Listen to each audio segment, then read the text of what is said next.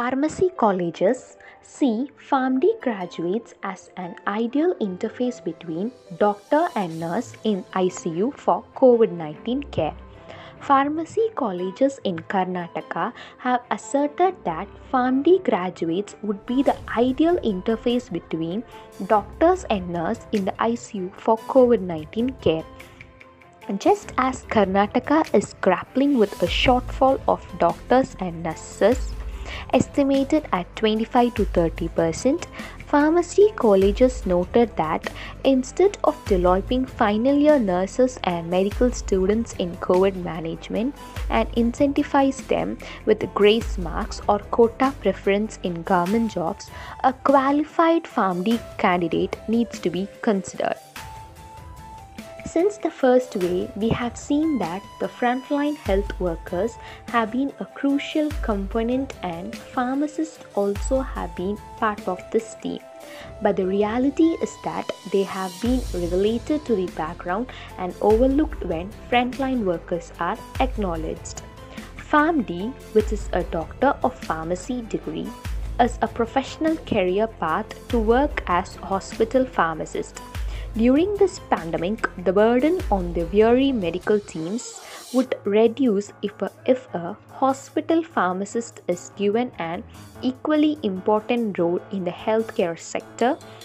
The state hospitals and primary health centers across its 30 districts to indicate a visible absence of medical practitioners, and this is where PharmD personnel, if deputed, could reduce the load on the healthcare system to monitor patients' adverse drug reactions or even advise medical professionals on the drug-to-drug interaction, supervise antibacterial resistance, besides screen patients seeking hospital admissions or even in home isolation. They can keep tablets of drug shortage, devise treatment protocols, participate during patient rounds and interpret lab results for COVID-19, he noted. In the area of clinical trials, they can participate in clinical trial procurement to offer medication management advice. Further, PharmDs are key during this ongoing COVID-19 vaccination phase.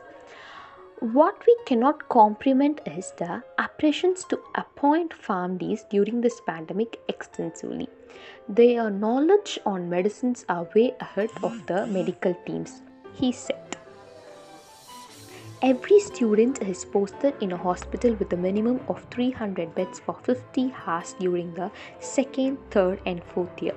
During clerkship in the fifth year, every student shall spend half a day at the hospital attending war rounds on daily basis.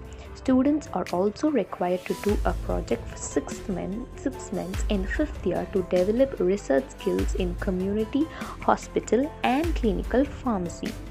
Armed with such understanding of the subject of medicine and pharmacy, government should look at PharmD candidates as ideal interface between the doctors and nurse in ICU for COVID-19 care, noted Professor Ravindra. Please do subscribe our channel for more videos.